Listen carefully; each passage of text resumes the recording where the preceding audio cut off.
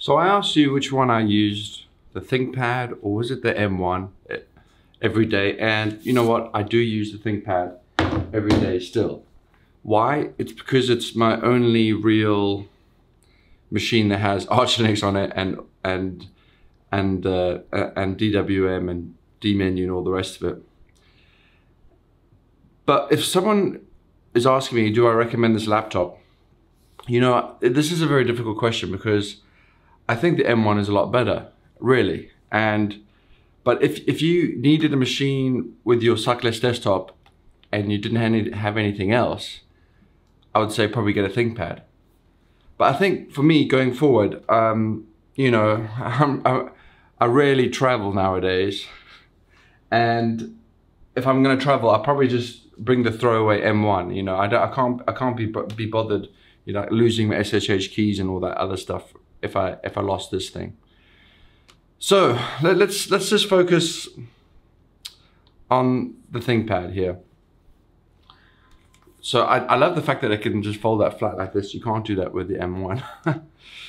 So I have had a long history of ThinkPads. When I graduated from the University of Helsinki, I think I had a ThinkPad X61 that went with me, you know, through Russia, Kazakhstan, Pakistan, India for like 6 months.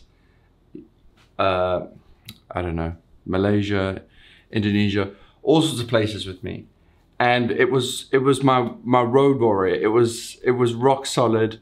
I loved it. I had, I think, you know, the suckless desktop on it back then even, and you know, I would check into a hostel and ask them if they had a website or, you know, could help them with the website, and I actually made money with it for the most part, and I got, you know, I think I was doing some open source work back then too, and I managed to do it all the time I was just backpacking. So the Thinkpad does have a special place in my heart, but fast forward to, I don't know, married life, good internet at home, I just don't need something like this on the road, right? And as I said, if I lost it in Indonesia, I'm not too sure I can be bothered with all the stuff that I'd have to recreate and all that sort of stuff. I'd rather just use a throwaway consumer Apple laptop, I think. But it begs the question, I need a PC, and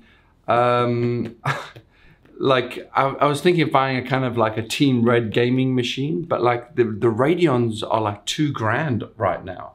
And this thing's like, this whole thing was 1,600. And some of the gaming laptops seem quite good value for money considering how much it costs to build a PC. So that's where I am in life. I want to build a PC.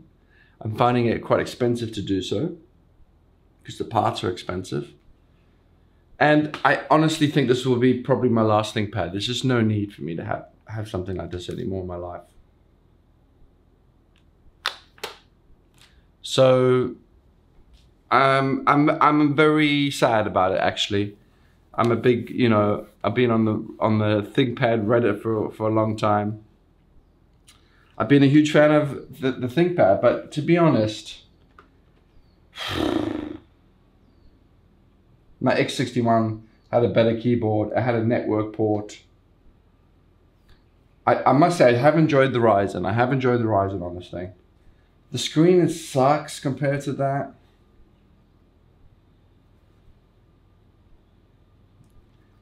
The microphone's been bad. You know the drill. I mean, you know the drill. Just be realistic.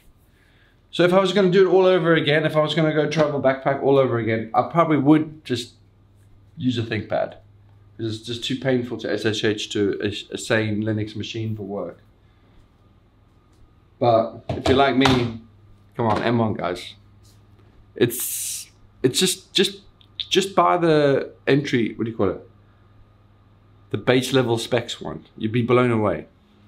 Do comment below. Oh, by the way, I want to build a quiet PC. Is that even possible nowadays? And please give the video a like. Bye.